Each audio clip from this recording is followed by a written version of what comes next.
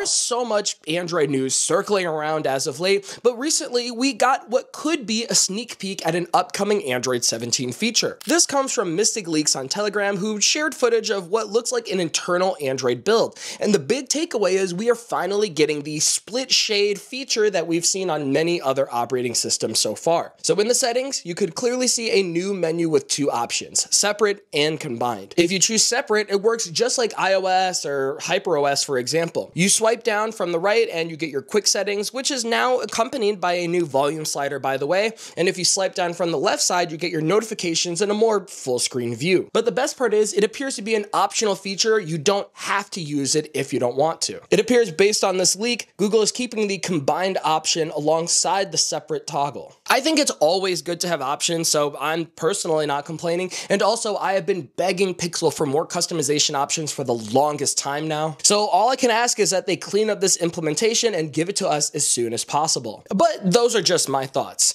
That said, is this an addition that you would use in Android 17, or would you just stick to the classic mode? Let me know down in the comments.